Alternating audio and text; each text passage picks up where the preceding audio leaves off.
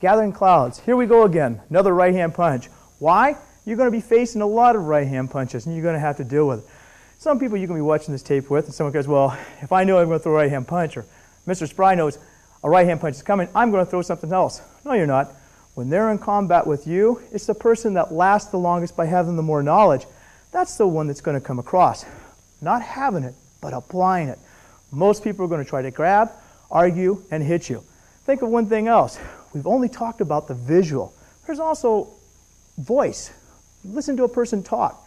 If a person's going to hit you, they get quiet. If they're talking, they're not going to hit you yet. Okay?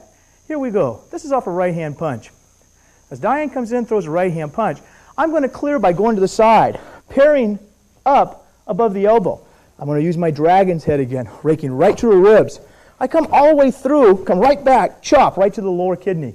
This is what I want to do. I want to go to the organ. I want to step in, strike to the head, grabbing her, slamming her down on my knee, following her up by throwing her to the ground. Why do I want to throw her to the ground? For one reason.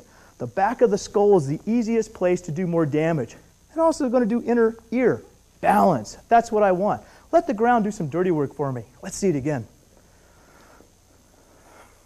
Right hand punch comes in. I come to the side. Rake through the ribs. Chop to the back. Step in. Elbow sandwich. Drive her down. Knee to the ground. Throw her down to the ground. Establish my own foundation. So I can finish the attack if need be necessary. See it one more time. As she's coming in, I'm going to execute 2 strikes. The first one's a glancing blow. The following, penetrating blow, going right to a vital organ, the kidney. Hand comes in, parry, rake. It's already checked up for the other side, coming into the chop. This is going to turn her body to set up my next move. How do I get there? Easy. Step in, strike right here.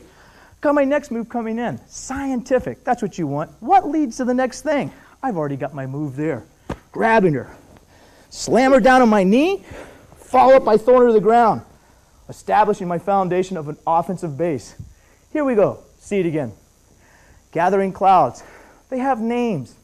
Why do we need these names? Hey, Mr. Spry, I can't remember all the names. Sure you can. They're for recognition. Could you remember the technique without it?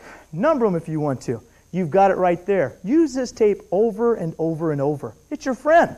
Are you a friend to yourself? That's what you want to be. Comes in. Strikes. Arms checked up. Open the hand. Strike to the kidney. Move in. Elbow. Drag. Slamming her down. My knee is penetrating whatever vertebrates that I can hit. If it's the back of the head, that's fine. Throwing her down to the ground. Establishing my base. One more time.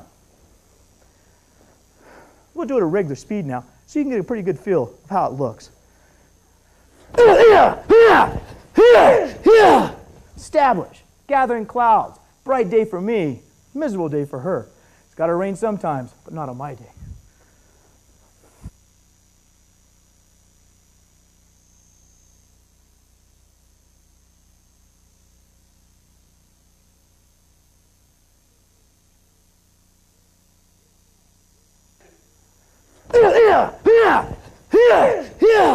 Establish.